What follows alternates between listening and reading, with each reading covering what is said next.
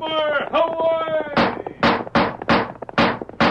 A fiery horse with the speed of light, a cloud of dust, and a hearty Hi-Yo Silver, the Lone Ranger.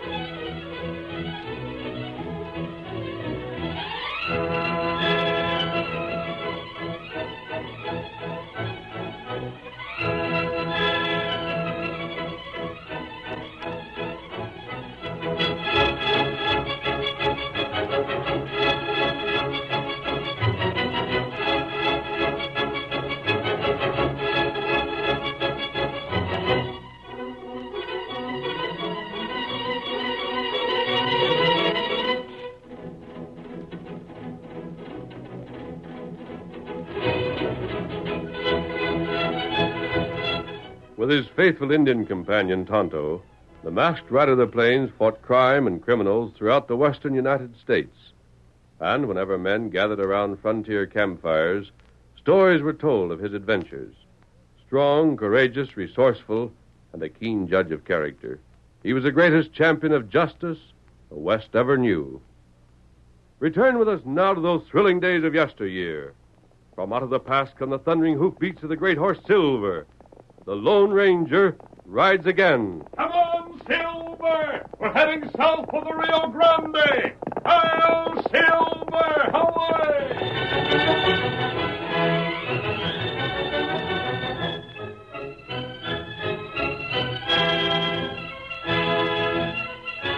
At one time, the ranch of the Three Pines had been noted for the great hospitality of its owner. But that time was long past, and with the flight of years, the place came to have a sinister reputation. Fear kept natives of the region from approaching its low, sprawling buildings, and strangers seemed to avoid them by instinct. Whenever there was a tragedy in the neighborhood, the influence of the ranch of the Three Pines was certain to be held at fault. And whenever men spoke of it, they did so in whispers.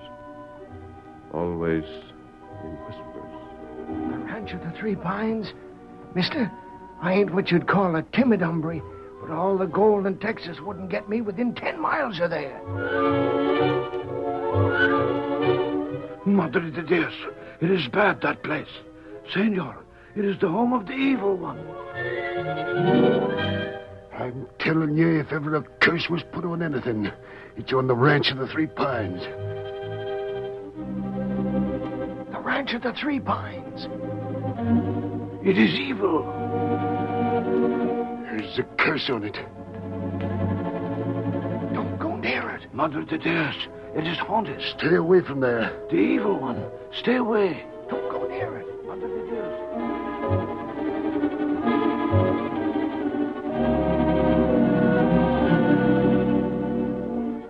A season came, however, when fear of the ranch of the Three Pines was replaced by sullen anger.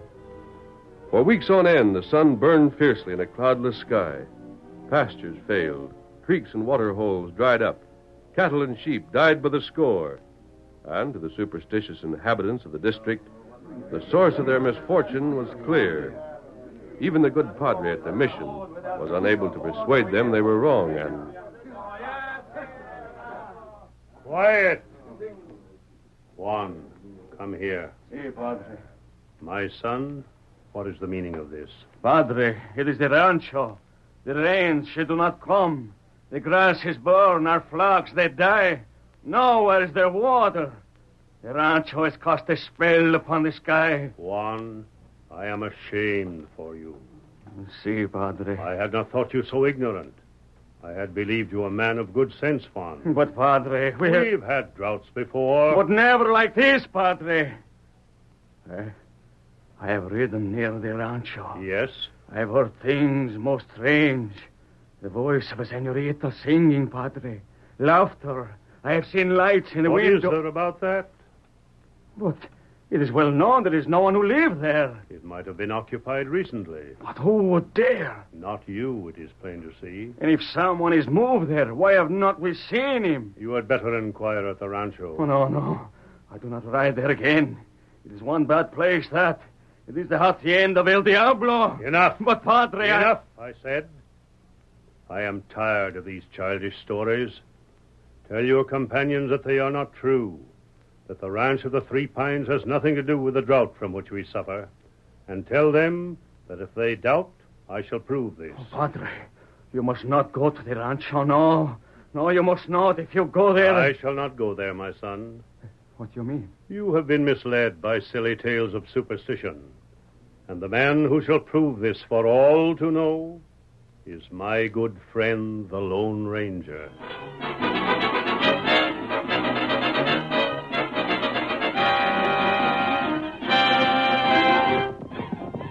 Stretch out those great legs of yours, old fellow. We should be at the mission before nightfall, Tonto. Get him up, Scout. Get him up. Come on, Silver. Oh, Silver.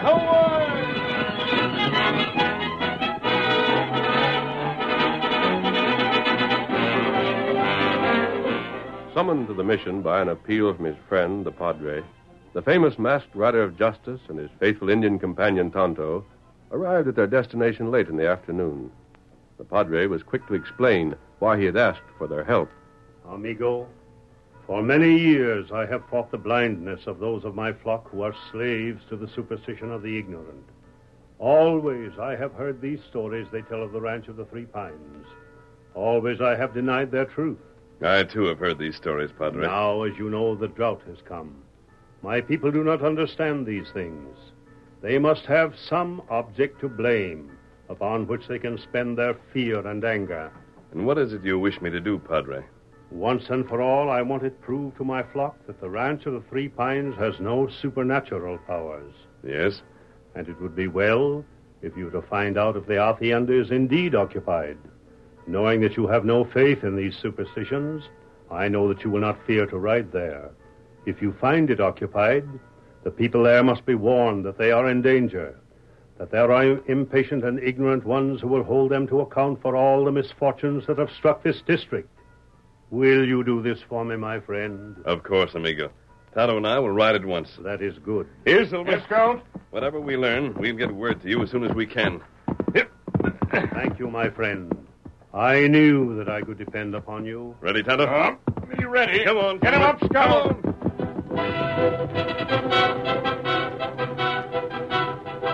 The trail to the ranch of the Three Pines led through a strange and barren country. It never traveled more than 100 yards in a straight line at any time. It took the Lone Ranger and Tonto through canyons, almost as dark as if it had been night, then across bare, wind-swept plateaus, until finally... There it is below us, Tonto. A strange-looking place. No wonder there's so many stories about it. Just the look of the buildings is enough to make people think a mystery. That's right. It certainly doesn't look as though it were occupied, as the Padre thought it might be. I don't see smoke or horses or any sign of movement. Well, we can't tell from this distance. The only thing to do is to ride there and investigate for ourselves. We better follow this ledge to the left. I think you'll find it an easier way down. Come on, Tonto. It's just... Right closer. What that? Who said that? Rangers, turn back. Where are you? Can you hear me? Well, can you hear me, I say? I hear you. Turn back. You must not ride closer. Where voice come from? It's some trick of the rock formation, Tonto. Might come from almost anywhere. Possibly from almost any distance. The way the hills throw back the echo makes it impossible to judge. And what we do? We don't turn back, Kimosabe. We ride on. Get him up, Scout. Come on, Silver. Turn back. Turn back. This is your last warning. Whoever you are, we turn back for no one. There's trouble ahead. Perhaps, Tonto, but we can't keep our word to the Padre by returning to town. So we have no choice. Careful there, Tonto. The trail's treacherous. It was an old and dangerous trail that wound its way from the heights down into the broad hollow where the hacienda lay. The Lone Ranger and Tonto advanced until they reached a place where the trail, widening, formed a shelf. Then suddenly... Halt! I have you covered. Scout. Don't move, senor.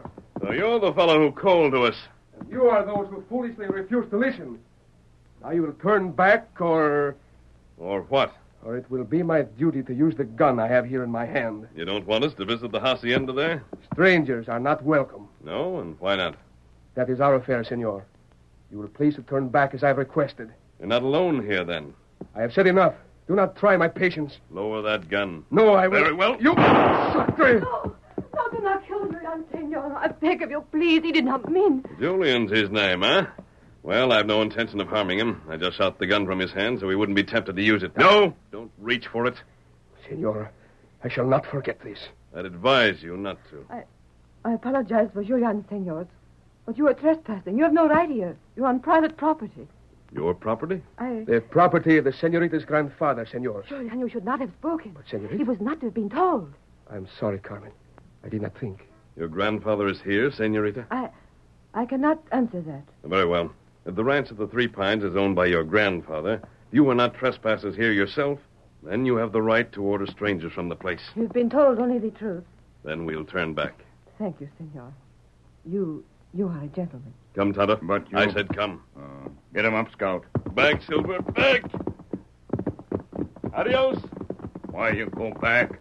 You tell Padre... We won't you... break our word to the Padre, Kimasabe. Then why What would have been the use of forcing our way past those two? Obviously, they have something to hide. It's better to find out what it is without alarming them. How we do that? Up the trail a distance, there's a place that we can turn off without being seen. Oh. We'll turn off, find another way into the valley, and approach the hacienda from the other side. Well, that'd be good idea. The thing they are hiding is innocent. No harm will be done. We'll keep silence. They'll have no cause to worry over the fact that strangers share their secret. That right. And there's something we must not forget. And what that? What the Padre told us, that the people of this district are blaming the ranch of the Three Pines for the drought. Oh, them heap foolish. Of course. But feeling will rise as the drought continues, Tonto. If they're once convinced the drought will end only with the destruction of the ranch, then no one can guess what may happen. Mobs, Kimasabe, don't stop to think. See that willow, Tonto? We turn off there.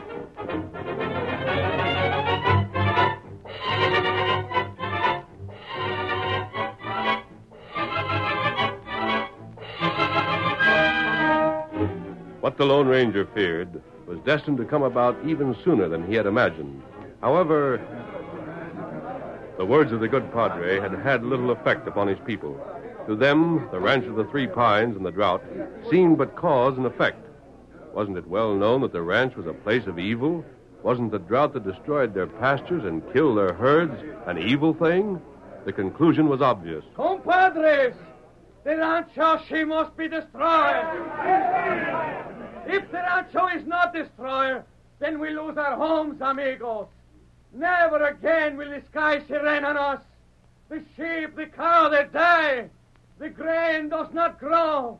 We have no money, nothing to eat, nothing for which to live. Amigos, it is for us the end. That is why I, Juan Romero, say that we must ride. We must ride to the rancho of the Three Pines. We must not be afraid, no. No, the rancho must be destroyed. I will lead you, compadres. Who is not afraid to ride with Juan Romero? Buenos amigos. Then to the saddle. We ride at once.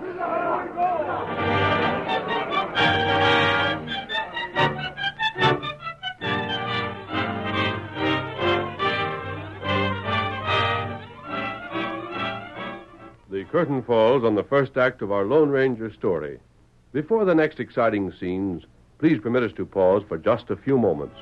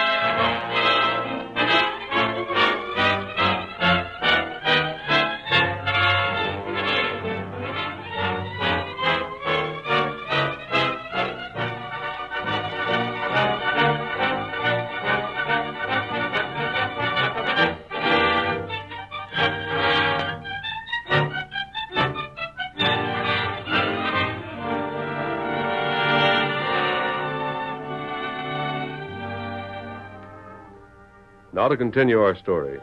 Neither Carmen or Julian, the two young people the Lone Ranger had met on the trail, was aware of the threat that hung over the ranch of the Three Pines. They were more concerned with personal problems and... Because of a crazy whim of this grandfather of yours, you would sacrifice me and the best years of your life. You call it a whim? Well, perhaps it is. But if so, it's a beautiful one. But Julian, think. Once, years and years ago, this is where my grandfather lived as a young man with his bride. Other old men have been young once. Yes, and they've had wives, too. Oh, you do not understand. Don't you see? It was happy here.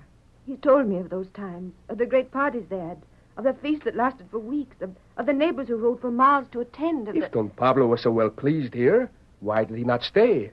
Why did he leave and return to Spain? Because his bride died. Her name was Carmen, too. Mm. And when she was gone, he couldn't bear it any longer. So he left, returned to Spain, where everything he saw wouldn't remind him of her. So now he's back again. Your grandfather's worse than a woman for changing his mind. He knows he hasn't long to live, Julian. Well? And he wants to live the little of life that remains to him where he can feel close to her. Very well. Then let him get someone else to take care of him. Why does it have to be you? Because he's used to me, Julian. It is not easy for one of his age to be comfortable with strangers. And if he should leave for another 20 years? Then I shall remain with him for 20 years. Oh, it's nonsense. It is my duty. You're a fool. Very well, then I am. I should leave you. Do so. I will. Good. No, I won't leave you. I think you had better. No, I'll stay. I've made up my mind. I'll stay until you've returned to your senses and have told me you'll go back to Spain. Which will be never. Do take the horses and go. Grandfather will be waiting for me. And so will I. Poor Julian. So there you are, my dear. Did you think I'd never come, Grandfather? What is that? Did you think I'd never get back? I am afraid I had forgot you, my dear. You see, I was sitting here remembering someone else. I know. Everything. Everything here is just as it was when she left it. Yes, just as it was. Will you promise me something, child? Of course, Grandfather. Do not let it be changed until after I am gone. Do not let strangers spoil all this. I promise. Thank you. Thank you, my dear. You are very kind.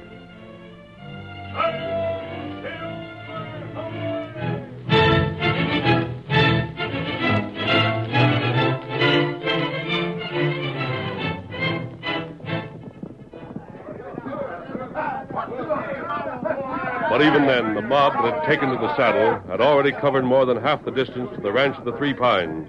Its total destruction was the one thought and aim of every man and woman. On, compadres! The rancho, she must be destroyed! On, compadres! On!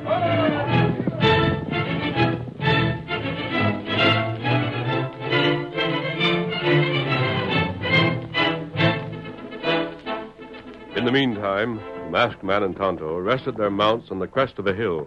The situation is clear enough now, Kemosabe. Don Pablo done a great wrong to ask a girl of his granddaughter's age to leave everything attractive in the world to care for him alone. Oh, him old man. What he's done, I'm convinced he did less from selfishness than from thoughtlessness. Maybe you're right. But he's a Spaniard, and a grandee at that, which means he's proud and very likely stubborn. And certainly not an easy fellow to reason with. The fact that Julian is afraid to let Don Pablo know of his presence here, although he followed Carmen all the way from Spain, is clear indication of that. But I'd like to find some way to show Don Pablo that... Tonto, there. Look there where the trail winds away from the canyon. Horsemen. 100 at the very least. There's only one reason why horsemen would approach over this trail, Kemosabe. They make trouble. Right. Where they are, how long should it take them to reach the hacienda? Maybe an hour. Maybe more. And there's no time to sit here debating plans, Tonto. We'll have to act and act fast. Listen, Tonto. Find Carmen and Julian. Get them away from the ranch and keep them away for at least 2 hours. I don't care how you find them or where you take them, but do it and don't fail. Tonto, do it. And what you do? Me? I'm calling on Don Pablo. This is the one time he'll forget his pride and listen to reason. Or he'll find himself where all the pride in the world won't save him. Come on, Silver. Get him up, Scout. Silver, away!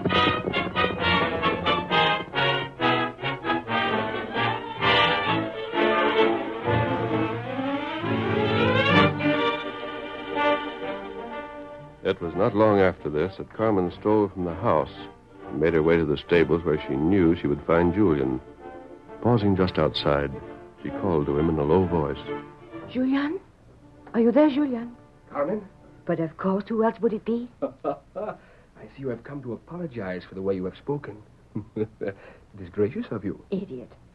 You're not apologizing? I had thought of it, but when you take so much for granted, Diablo, what is this? You come. The Indian we saw on the trail. You... Do not shoot. Don't, Julian, don't. Don't give him an excuse to fire. You were told to leave this property.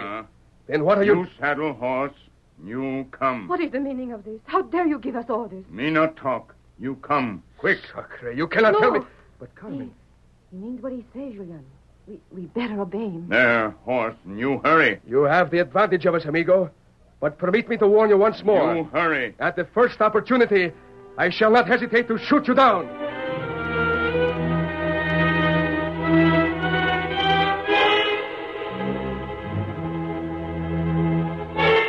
No sooner had the Lone Ranger seen Tonto safely away with his prisoners than he entered the hacienda and confronted Don Pablo. Almost an hour later... I respect you, Don Pablo. There are times when the truth is more forceful when plainly told. See. And no matter how important a person you may be, still you are not the center of the world. Others exist whose happiness is exactly as important to them as yours is to you. Your granddaughter, for instance. Julian. These poor people of your race riding here now who scarcely know where they'll obtain their next meal. Perhaps. You can't deny it. But if I say their happiness does not matter to me... I won't believe you. You're very certain, senor. I told a friend of mine that you're a good man, Don Pablo. I've had no reason to change my opinion. Yet. I do not like to be forced into a decision. You hear that? See. They've come. Quick, man. What's it to be? I shall do as I wish. And you wish? That is my affair, senor. I'll hold them off. Wait. Yes? Give me your arm. I am the master here. It is not proper for the host to receive guests while seated. Here. Thank you. They're in a vicious mood, Don Pablo. Help me to the door. You mean to face them? I am Rodriguez. I'm sorry. I didn't mean to question your courage, sir. Come. Gracias. Don Pablo, the door is thick and it's heavily barred. Maybe that those fellows outside cannot be talked to. We can open the door and risk it. We'll leave it closed and fight them off.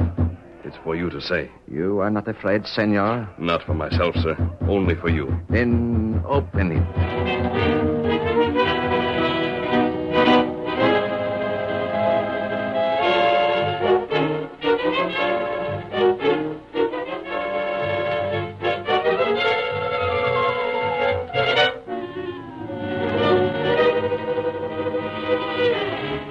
It was almost nightfall when three mounted figures rode toward the ranch of the Three Pines.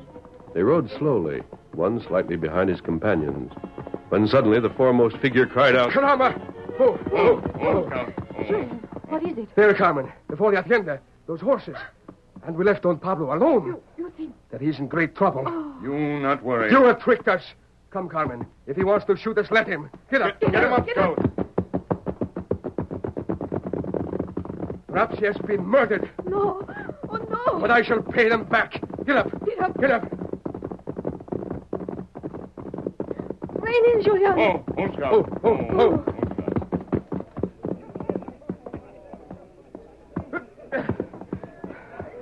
Listen.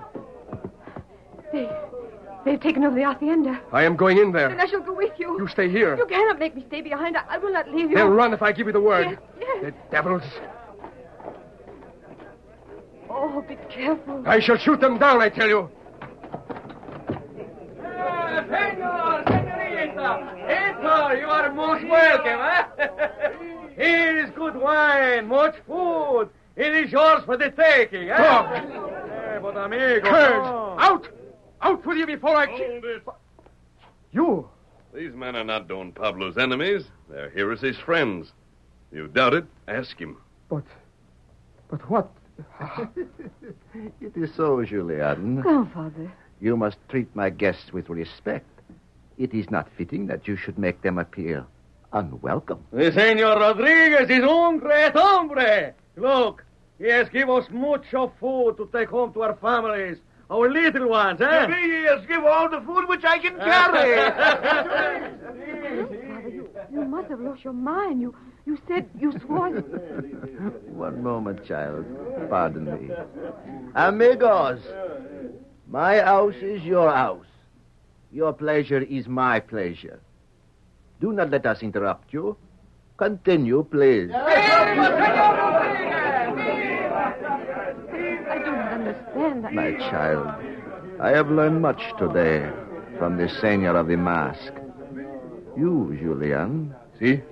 The Seigneur of the Mask has told me of you. Perhaps you should not have followed my granddaughter here. But I... Wait. But you are here, and I am not displeased. Gracias. Today, my children, I have learned that it is not well for one to bury himself. Nor is it well for an old man to ask that sacrifice of young people. I did not regret it, Grandfather. I did not blame you. Not you, perhaps. But she did. She? That other Carmen, my dear. My Carmen. Look. There is her picture there on the wall. She frowned at me, and I did not know why. But the Seigneur of the Mask showed me. It was because she had loved life, and I had chosen to turn my back upon it. Grandfather. But now my house is full of friends, and she smiles, and I am happy once more. And though I am old, and old men are men of feeble memories, I shall never forget that I owe this thing to the Seigneur of the Mask.